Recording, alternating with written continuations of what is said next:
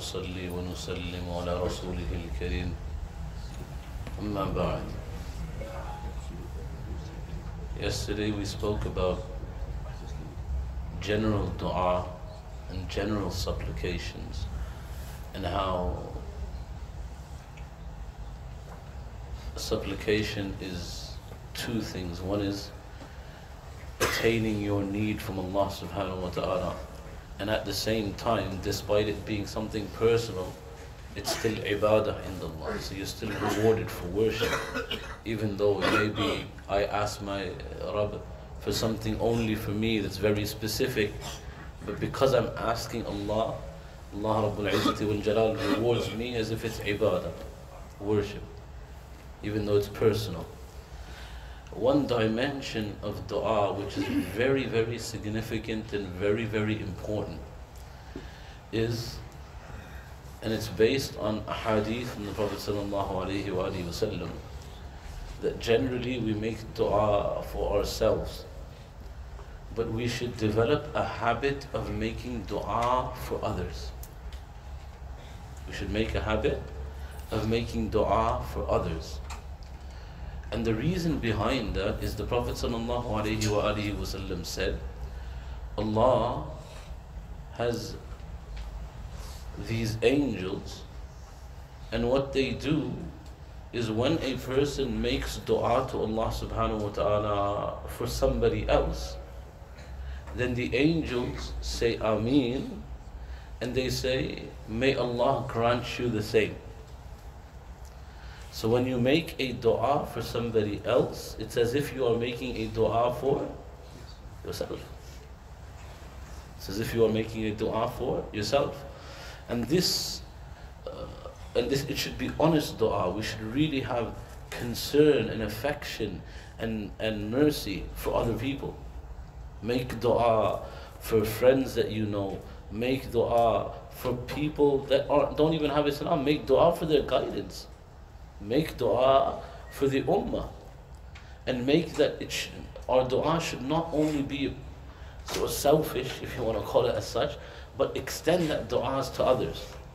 Remember when the Amir of Tabligh in this country, as Hafiz Patel Sahib rahimahullah, passed away, I gave a lecture and I said that it was Jummah, and I explained in Jummah that I didn't have a personal relationship with Hafiz Sahib. I met him once personally, where I sat and spoke to him once, and it was when I was initially pursuing studies. And so I went to Dewsbury Markaz to get admission, and I was taken to Hafiz Sahib, and we sought permission, but he said the condition is that you, and my father wasn't there, my uncle, you both have to go for 40 days first before we give you admission. And my uncle wasn't ready to go, so I ended up somewhere else. But that was my only personal dialogue with Hafiz Sahib. But subhanallah, why was he missed, or why is he missed by even myself? It's because every day in tahajjud he would make dua for every single person of the ummah. He would cry his eyes out. He would spend hours on the musalla for my guidance, even though I didn't know him, and your guidance, even though you didn't know him. Every single day. That we should extend when we make dua to Allah. Remember other people. And again, it is something that benefits us anyways, because our dua is, whether Allah listens to it, inshallah Allah listens to it. We have hope, we have tremendous hope in Allah. But the angel makes dua for us to Allah. When we make that dua, that Allah grant this person health, Allah grant this person prosperity, Allah give him Jannah.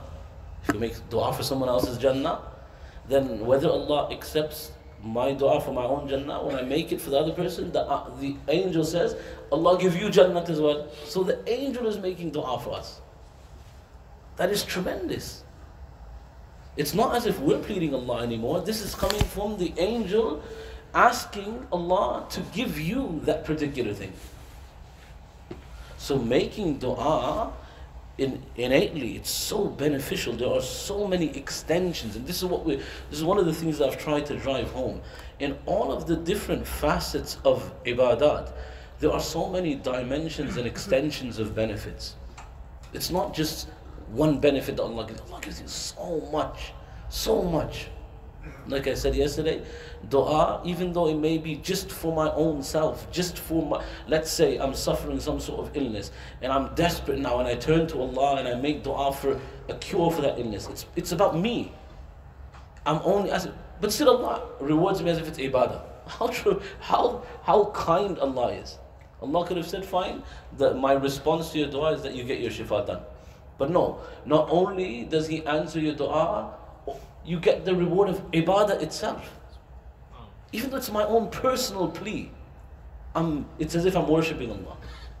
So all of these facets that we've spoken about, salat and salam, and how I said that you do salat and salam, and you send salutations, your father's name is taken in the Nabi sallallahu alaihi wasallam. So you're doing birrul walidain. By sending salutations, you're doing birrul walidain. Allahu Akbar. Look at the extension, that the benefits of doing one ibadah, how far it goes.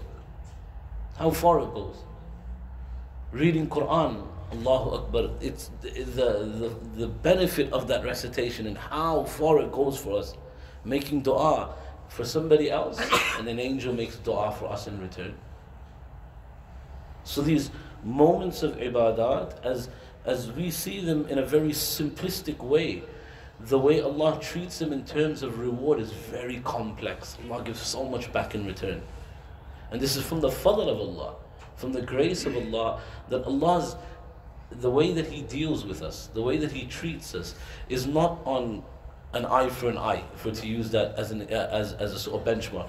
Allah doesn't say, you give me one, I give you one in return. Nah. Allahu Akbar. Allah is not like that.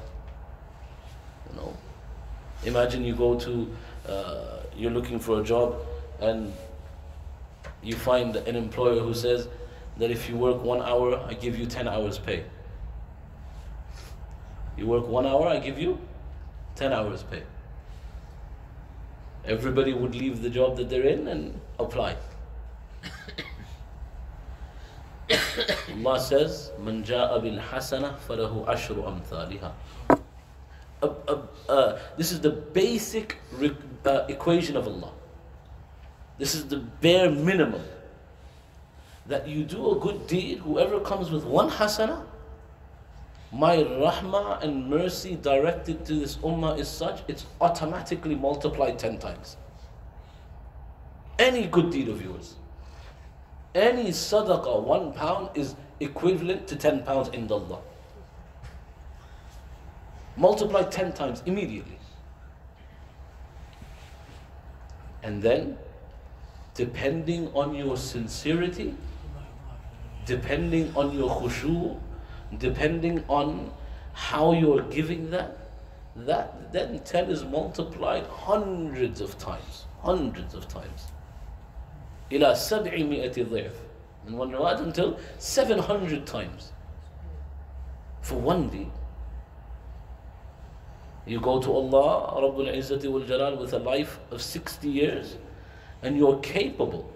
Allah has given us the ability to present ourselves with thousands of years of ibadah, even though you only lived for 60.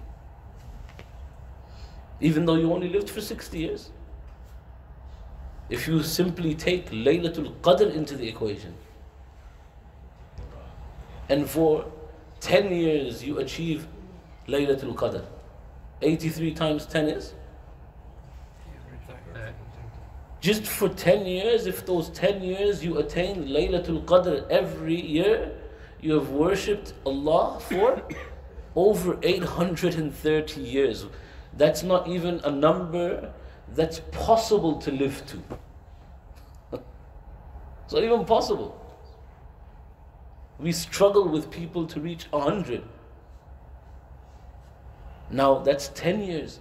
Imagine you get Laylatul Qadr for 50 years of your life. For 60 years of your life. How much Allah is giving, how much Allah is giving, how much Allah is giving.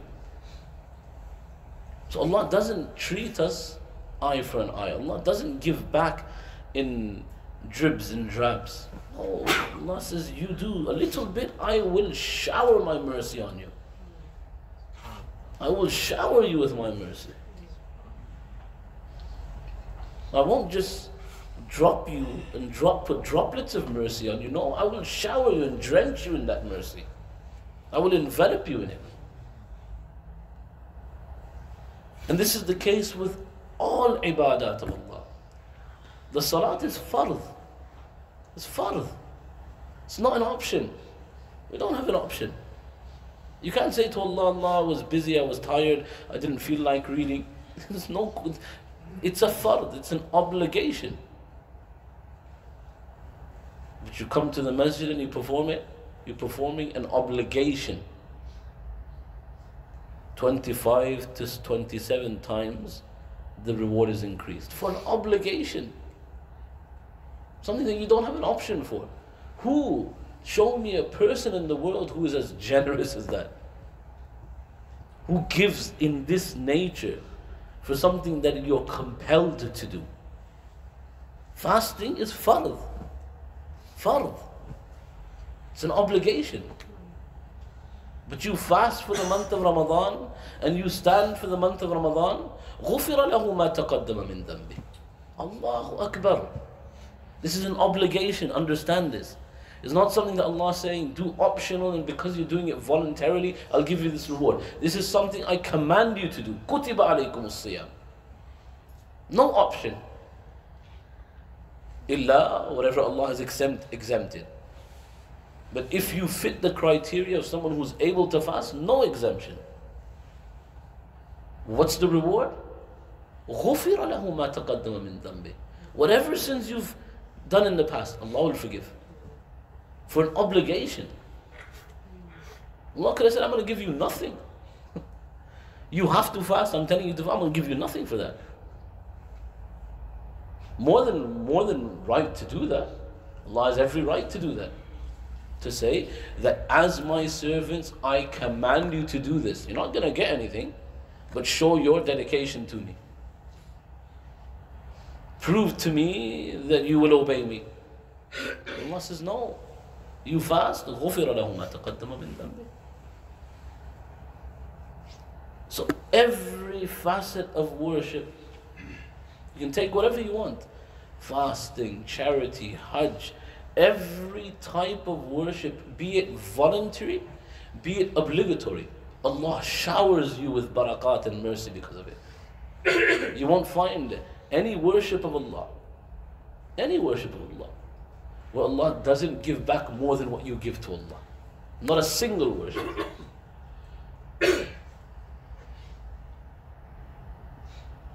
That even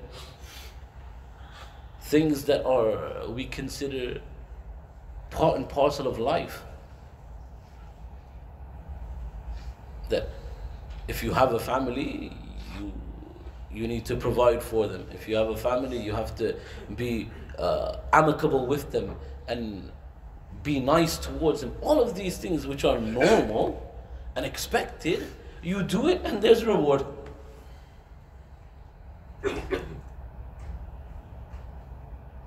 So Allah subhanahu wa ta'ala, we use these examples to see the generosity at sort of play, and how willing Allah is to give. How willing, sometimes our perspective of things becomes so twisted. We think that Allah, na'udhu billah, people think that Allah is unfair.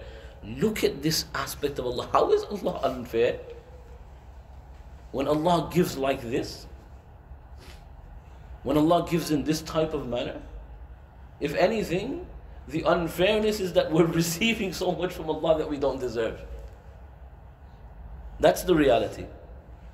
We're attaining more than what we should be getting from the grace and the fadl of Allah subhanahu wa ta'ala.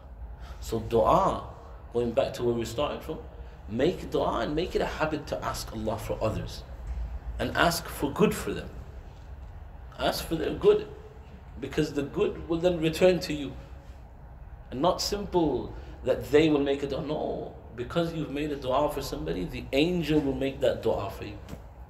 You ask for somebody's guidance, the angel will ask for your guidance. You ask for somebody's Jannah, the angel will then ask Allah for your Jannah. You ask the angel for shifa, you pray for somebody else's shifa, the angel will pray for your shifa. So make it a habit to ask for other people. It's almost as if you're getting a free pass at having the malaika supplicate for you. Allah give me the tawfiq. Allah grant all of you the tawfiq, the ability to understand that, and after understanding, put it into practice, inshallah. Again, we don't know whether tomorrow's Eid or not. Inshallah it's not. And we celebrate Eid on Wednesday with one more day of Ramadan. But if it is tomorrow, then whatever we've gone over in these few days, Allah accept it from us, inshallah. And above all, Allah give us the tawfiq to do amal upon it, inshallah. جزاكم الله خيرا. سبحان الله بحمده سبحانك اللهم وبحمدك نشهد أن لا إله إلا أنت نستغفرك